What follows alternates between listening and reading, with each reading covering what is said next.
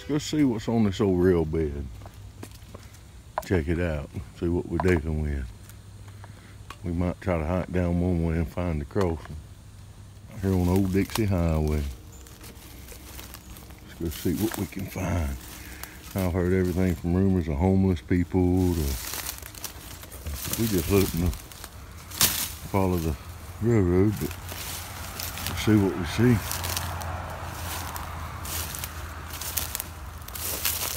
That's definitely a solid beat down road.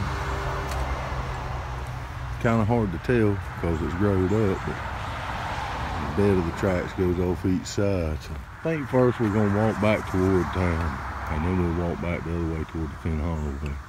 I doubt there's anything left, any kind of metal that they didn't get.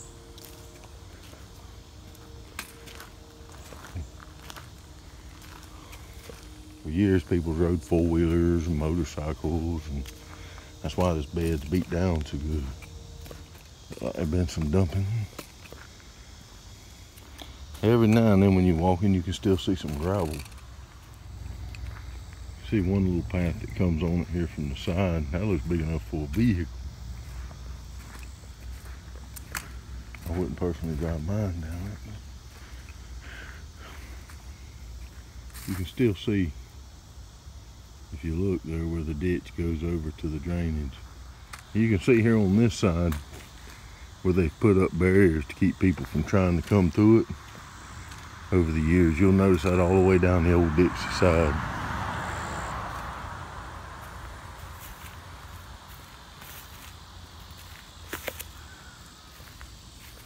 You can see the ditch on that side. So far, other than just a raised bed, no sign of the railroad history here. We're going to on down to this first jump. We are down on the end of the Old Dixie on the south end. You can tell at one time people would just come straight off of that road, straight across here. And it's kind of hard to see because it's growed up. But there's some concrete barriers over there to stop that. You can tell this road is well used.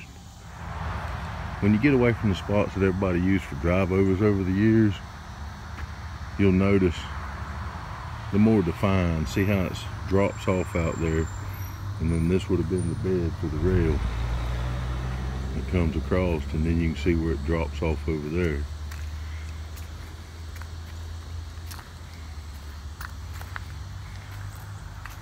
And that kind of drops off there.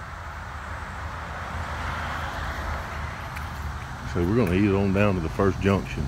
Now here's something right here. It's kind of hard to see. We're going to get over a bite, but I bet that was part of the railroad. It's a concrete pillar with what's left of a sign. Let's get over and look. Snakes. 754. Whatever that means. 754. Now if you look at this post is kind of a triangle shape.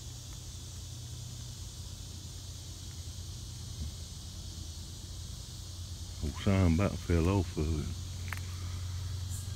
Looks like it has endured some roughness. He's over here. See if there's anything on the back side.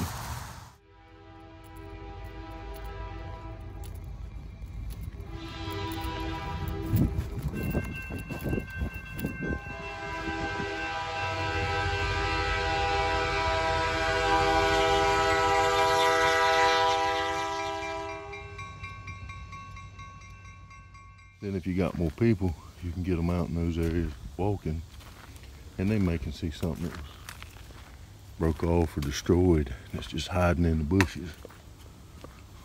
I'm feeling pretty good about that one sign though. That tells me there's still something here, if we don't find nothing else.